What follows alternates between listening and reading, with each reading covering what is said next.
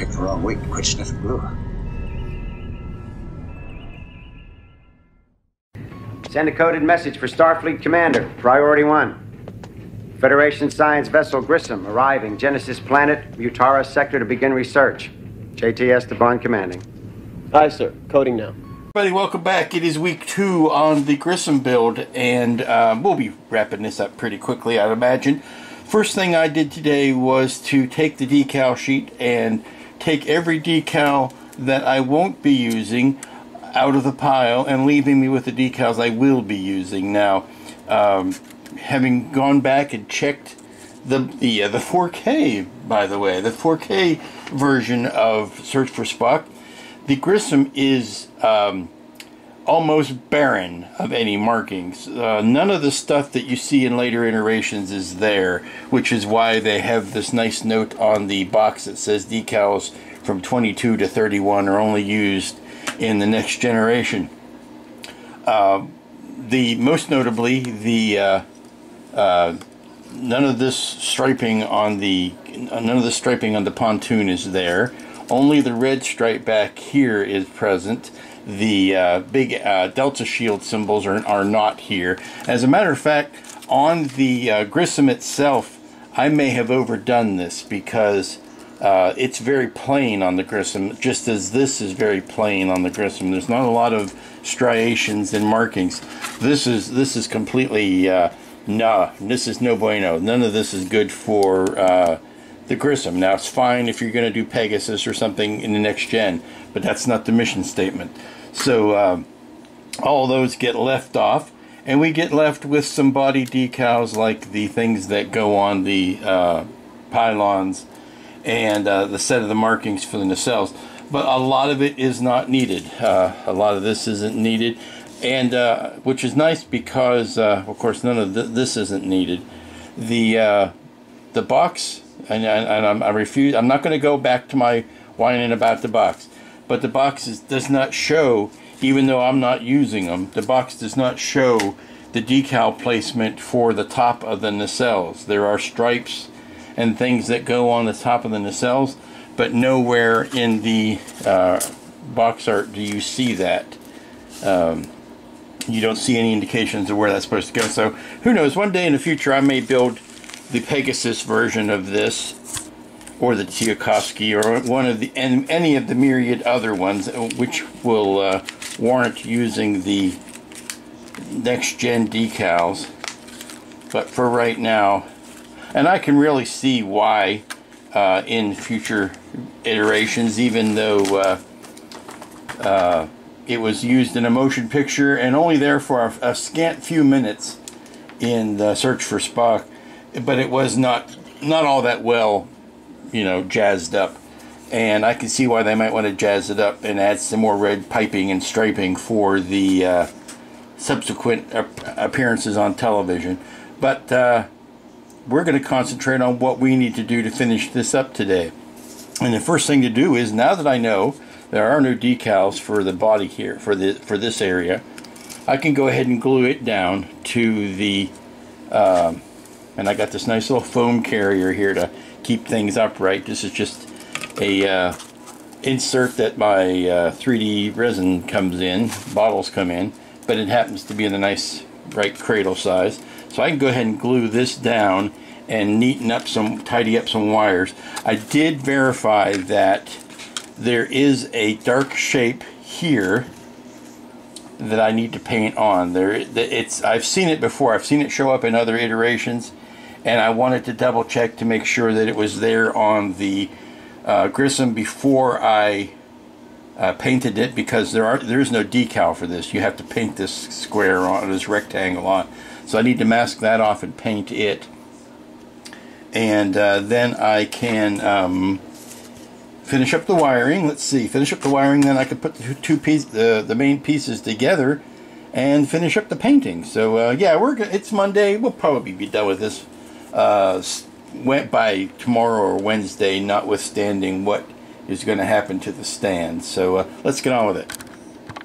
Alright, I just got this last rectangle painted in, a little bit of gunmetal there, and now we're ready to add this deck to here.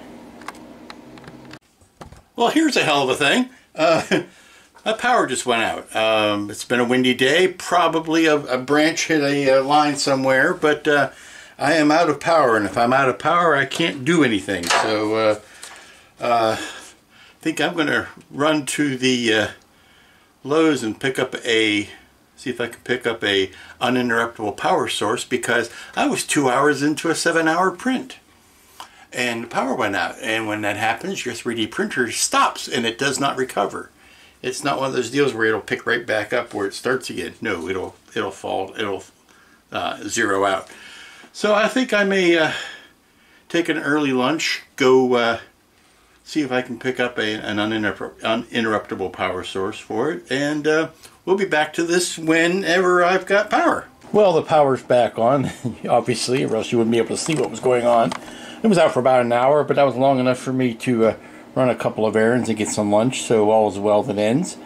I did have to restart my printer job, so that was a bummer. I've got jumper wires soldered in for these two circuits. All you need to do is join them and then put some shrink wrap over all shrink wrap. My old retail days are coming back. Shrink tubing. Put the shrink tubing over the exposed wires and then flip it together. Well, it's all together. We'll take the victories as we get them. It's all together. There is paint patching to be done aplenty, but not nearly as difficult as it would be to get all this done and then start painting it. So I still stand by the idea of painting it first. But no, that wasn't pretty, and it was a matter of making sure that none of the wires were being pinched when we were putting the top deck on. So yeah, I knew there was going to be spots like this that needed to be repaired and repainted.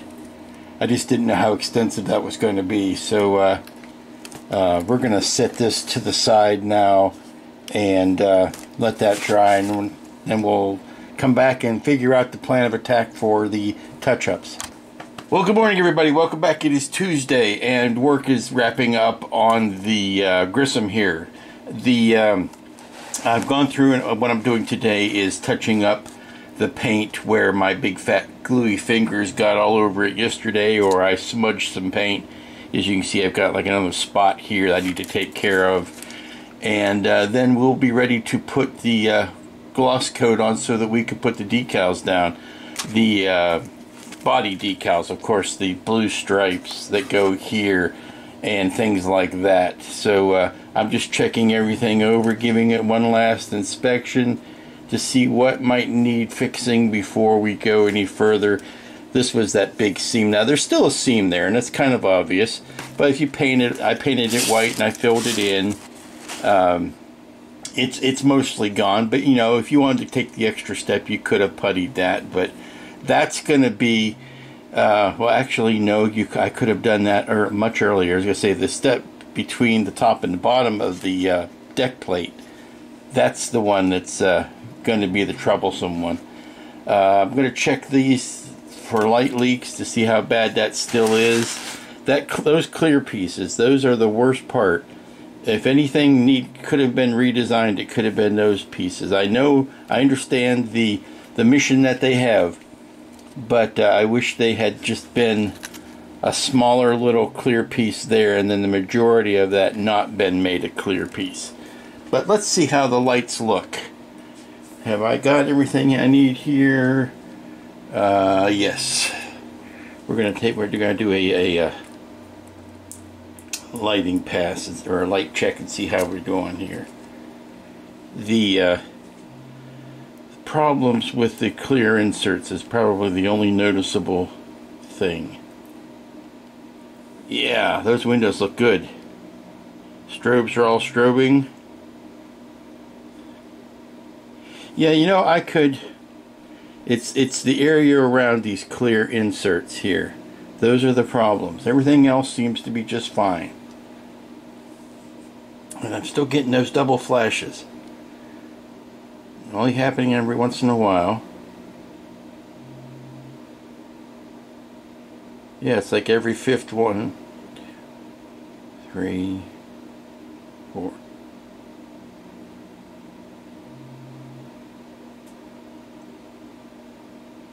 Now I have to qualify my statement from yesterday. What I'm using is one of Ralph's prototype boards, so it's possible that all the bugs weren't quite worked out. The ones that he sells now, I'm sure, are in great shape. It's the ones I was using were his prototype boards. So there's one last bit of white here. I'm going to flip this over.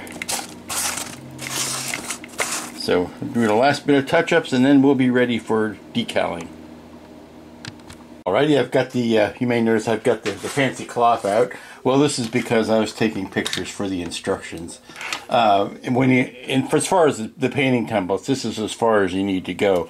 The rest of it's just decals, and you're on your own for that. So what I'm going to do is let this dry a bit, and then hit it with a light coat of the gloss. Really, I don't need to, only because there are so few decals that are going to go on here, and the areas that are getting decaled are already at least a satin finish. This is a temporary pole. I won't be using it, but it's important now because it's got the wire running down through it. Yeah, I probably will let this dry for a bit and get the let's see, the timing is, yeah, I'll let this dry for about half an hour more. Spray the parts that are going to get decals with the gloss spray, and then or a satin spray, and then get ready to put the decals on this afternoon. At least the ship-wide decals, that is the blue stripes and all of that kind of stuff. The actual markings, I might wait till later in the day. Alrighty, I've spent a good amount of time getting the desk all cleaned off. Table is looking better than it has in months, and I am got my decaling accoutrements out. Let me get some paper towels. I got some paper towels. Let me get some Q-tips. I've got X-Acto. I probably need to put a new sharp blade in, and we're going to start from the front and work our way back. There's just no other way around it. On the bottom, we have this red stripes. We have a registry. We have the blue line that goes all the way around the front edge. We've got the red stripe that goes down the belly of the pontoon, and then we'll turn it around and do the blue stripes on the back. We also have the front of the pylons. So let me get those out. Go ahead and cut all these apart. We are going to need one each of this one. That will go on that side. And then we'll need the opposite one for this side. So let's go ahead and get those ready to go. Okay, and then all these go towards the back. So nothing strange here. Everything looks good. I am going to check this decal though, because it is something that I learned on the very large Grissom, is that this needs to sit right up against the edge there. Any sort of carrier film that pushes that down is going to make it overhang at the top. So I want to check to see what the actual thickness of this decal is, and I am just cutting it very close to the printed bits here, and I want to see how thick that is. Oh, okay, we're going to be good. We're going to be in good shape. The decal is a little bit thinner than this area, so we're in good shape. Okay, let's start putting down some decals. Okay, those went on fairly painlessly. Those are the big registry ones there, and of course the big one, the money maker, is this one right here. So we're going to take our time. We're going to determine where the center of this is, because these bits overlap this back edge. That should actually, the blue should actually stop at the first edge here. So I don't know whether it's going to be easier to line it up from the center and let it flop both ways, or line it up from one edge and work it the whole way around. So Gonna put it in the water. Take me to the river, drop me in the water, as the decal says. So, gonna let that sit for a while, get good and loose, and then do the applying. And when I come back, I'll either be very happy or I will be crying my eyes out. Okay, that front stripe was particularly painful.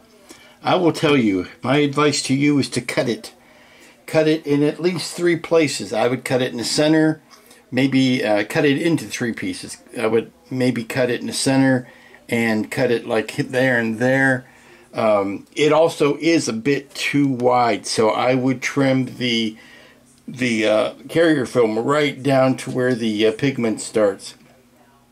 As it is, I'm going to let this set up and dry, and then once it dries, I'll probably see if I could shave that top edge down where it's actually standing a little tall of the edge of the piece.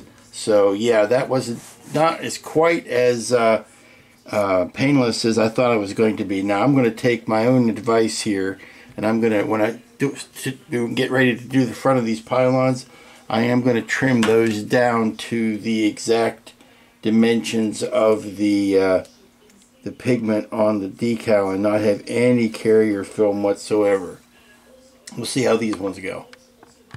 Okay, while that first one is soaking, I will make a note about the color. I thought the color on these decal sheets was a little bit too intense, but then you got to realize that's the color of the blue block sitting on top of the blue paper. These are not backed in white, so what you've got is going to shine through. The paint beneath it is going to show through.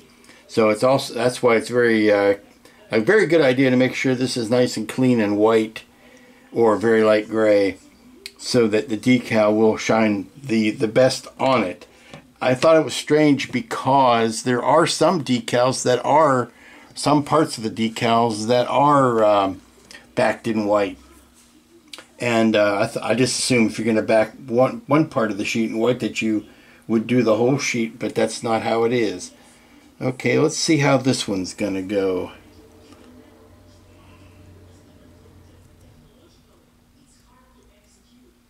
It's tough. Not only is it going on an angle, it's wrapping around the front of the pylons, and there is a penalty for using a very sharp X-Acto blade, is that it wants to slice through it rather than just grab it and move with it. So I have to be very careful and actually use the back of the X-Acto blade. Okay, now that's laying down interestingly. I think that's laying down okay, but we're going to have to wait to see it how it dries to see if it'll actually physically wrap around the end of the edge of the pylon here. Whether I might have to cut some darts in it, because it is wider than the kit part. I am trying to make sure that the blue, dark blue line is centered on the pylon. There's an important note about the decals that go on the pylon edges.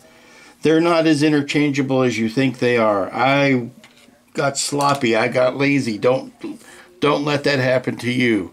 They are 2 different lengths. So follow the numbers. The numbers won't lie to you. I thought I had got the, do this. I thought I had grabbed the front 2 matching sets. No, I had grabbed the front one and the back one. By the time I had already gotten it out of the water and put it on the area, I realized it was too short. It was not fitting in here. It was too short, and that was because I had grabbed the other decal. And the decal, the ones that go on the backs, are shorter than the ones that go on the fronts. So, man, I should have paid better attention to that. But what I'm doing here on the ground here, before I even put them in the water, is I am cutting little darts in them just little slices out the sides so that they will lay over the edges. They are wider than the section of the ship they go on, so I'm hoping that as they dry they will wrap around the edges of the pylons.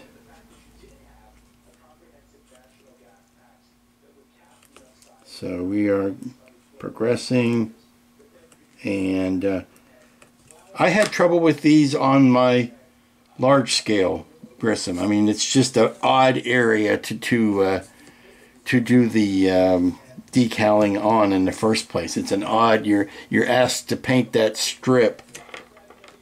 It's just an odd shape. So this is the long decal that goes up front. So the area that I've got in the water is the other back decal. I had hoped to move from front to back. I did not have that luxury. Okay, I'm tempted to run away screaming from these decals, but since I've got one left to do on the belly, I want to go ahead and get that down, and then we'll let it go for as long as need be, maybe even the rest of the day, or at least a few hours before I turn it over and do the ones on the top.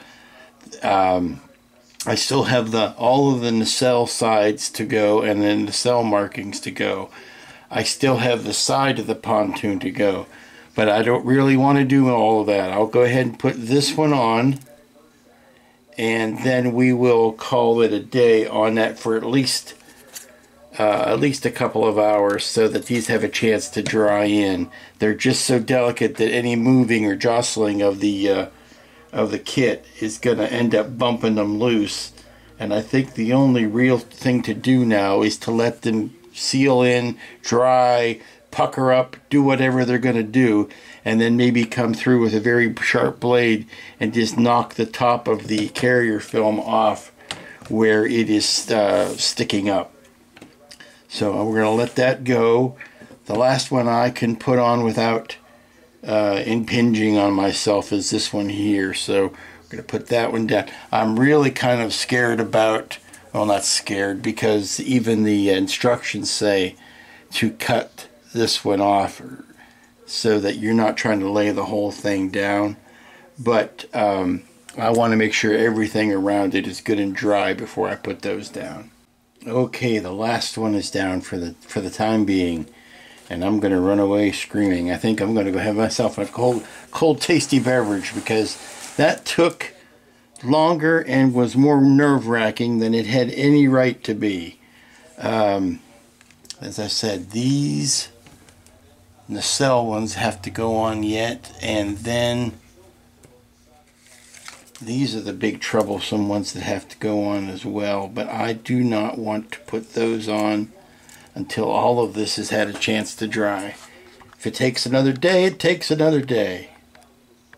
And back at the decaling, and surprisingly, this one went on wonderful. All I had to do was cut this off like the box said to do. Cut out a little bit of area there for the strobe, or for the formation light. And let me fix this. I bumped it while I was handling it. Straighten that back out. That looks good. And now I am got to put on this troublesome one on the side of the nacelle, and we'll see how that all works out. But then we'll let this whole side dry, and then flip it over and do the other one. That decal went down so well that I am going to write that off as a complete success. That's the decal laying over top of the gray painted mask, and my dimensions seem to be matching it just wonderfully. So we're going to do the, I think what's smartest to do is to go ahead and do the same one on this side. And then when I flip the ship over, I can do the other ones and then match up the fronts. But go ahead and get that other one done. Well, that one went on just as nicely as the first one, but I have to say, I am nervous. because I don't think those are going to meet in the center like they should. I don't know if that's the halfway point or not. I think that's a little, I think they're going to come up a little bit short. I hate to have to squeeze them to make them fit. Morning everybody, I'm back at it. It's Wednesday. We're finishing up the Grissom this morning. Good news, bad news. Good news is this decal went on like a champ. Bad news is, of course, as I suspected, they don't match in the center. They don't meet. That's bad design. Sorry. I'll call it as I see it. That's bad design. That even if you gave a little extra that could be trimmed there, that would be more considerate. The thing is, you could say, oh, well, you need to slide everything up. Well, then if you do that, then you are too short back here. This is where it is designed to end. And if you start there, everything matches up wonderfully. Of course, that's my painted shape underneath there.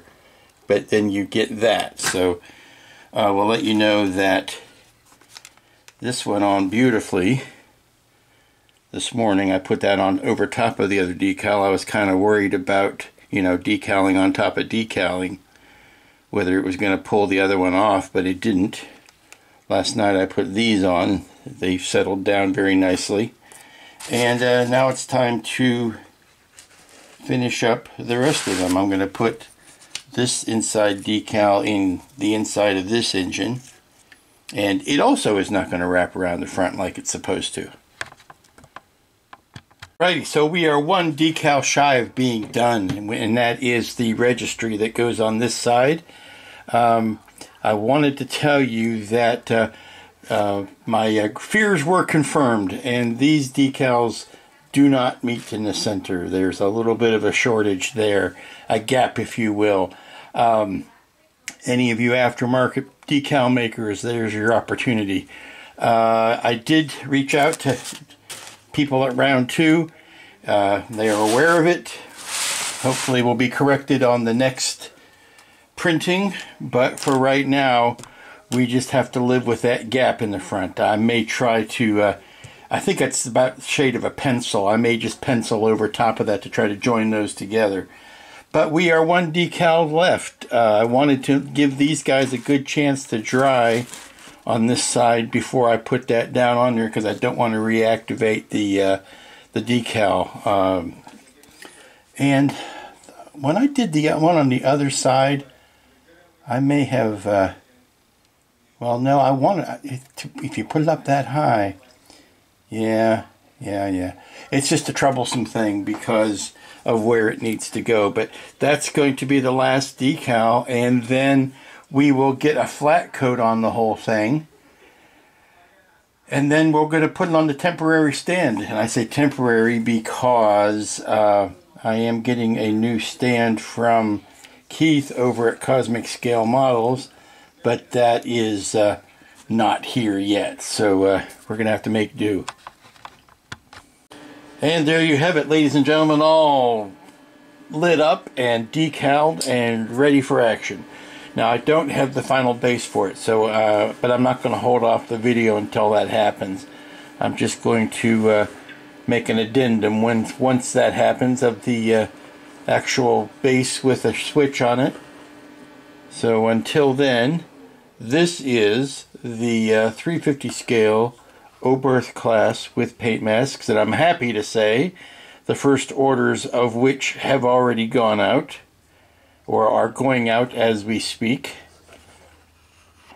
But there you go. There's all of the lighting, and you know, I actually got the light blocking here taken care of. It took many coats of black paint and with a gray coat over top of it to finish, but and I can still see a couple spots of red that need to touch up. But we'll revisit that once the base is on. So here you go. And I also need to put that last flat coat on, but I'm not going to hold up the video for that. So look how sharp those windows look. That's just some very crisp styrene injection right there, my friends. Well, I bet you didn't expect to see me back so soon again, but that's where we're going to leave it for this week. I've got, like I said, I've got a base coming, but I really can't wait on that. When it comes in, I will do a special short video just about that. I think it's going to end up meriting its own topic anyway. So here is where we're going to leave the tiny Oberth class. You might even say premature Oberth. That's no, that's a bad joke. We won't make that one. Sorry. A damn fine kit. I really like this kit. The more you get into it, the neater it is for such, like I said, it's a B-list, it's a C-list kit, or a C-list ship. The kit is top notch, but the subject matter, it makes a fun, addition. You put that right next to your refit. The same universe, same generation-ish. Yeah, because you figure the time this is going out to Genesis Planet, their refit is being returned to space dock, so they're right in the same. They overlap. Let's just say they overlap. So you could sit this next to your refit with a point of pride. Again, great kit from round 2. And deceptively fun to paint. There's a lot more to it than you think there is. Now, I will still defend my grousing about the decal placement information. It's not the best. I think they maybe have gotten a little too clever with the doing the inside of the printed box for that. That's great for the color references for the paint colors and whatnot. But I think somebody could do a really nice info sheet, just a PDF, put it online. You'll get lots of fans for it, of the different versions of this ship and what decals should go on the different versions. Maybe the information is just a little too complex to be simplified for the box. If they could have added it to the instruction sheet, that would have been fine. Just a little thing that says, hey, Grissom gets 1, 2, 3, 4, whatever, and then the Pegasus gets 6, 7, 8, 9, and the Tchaikovsky gets 7, 8, 9. And because there are so many different versions of the registries for it, it could be confusing as to which gets which pennants and which stripes. There are certainly ones that are universal across the board, and I have to commend the plating, or the grid line decals. I'm careful here because my power cord is not connected, but the ones that go on the side of the nacelles, that is the best solution I could think of if you aren't going to do a three-sided mold. That was a very good solution. I would carry it over to the top deck of the fantail deck on the pontoon. If you're going to create panel lines for that, I would consider also doing that on the top of the fantail. Even though there are some engraved lines, I just think thematically the top fantail could stand to have that same type of detail called out. Again, if you're in the aftermarket business, there's job one for you. I was able to communicate my questions to round 2 about those front decals, how they don't meet in the front. I think that's in good hands. I'm not going to worry about that again. The way the light piping pieces go for the running of the strobes and the running of the formation lights, 90% of those are beautiful. The only 2 that fail are the ones that are on the back of the main deck that light the markers, the green and red in the corners. I think rather than make that whole piece a clear piece, if you could have cut that in half and just made that sliver over at the edge clear and made the rest of it opaque, light blocking would have been a whole lot easier on that. But those are minor quibbles in the grand scheme of things. The decals themselves, good quality, good color, went on nicely. I still can't get over how clean and crisp those tiny windows are stamped out of that dome and the bottom dome. I stress again, no window masks for this because you don't need window masks. I would paint those two pieces, get them completely done, and then just as you're finishing your final construction, put the window inserts in. You don't need to worry about masking them. And even if you spray over top of them with a clear coat, what's it going to do? Fog them up a little bit? That actually helps. The last thing I would say is, you know, those problematic strobes or the green and red lights that are right by the docking hanger decks, the ones that hang down. Just be extra careful when you're light blocking those, and you'll be fine. Mine don't seem to have a bit of a problem at all now, and I don't consider what I've put on there as, you know, a lot of different coats of paint, but you can get a pretty spanking good result out of this kit if you take your time and do what the instructions say. The only thing that you're kind of on your own is in the decal placement, and that's all I'll say about that.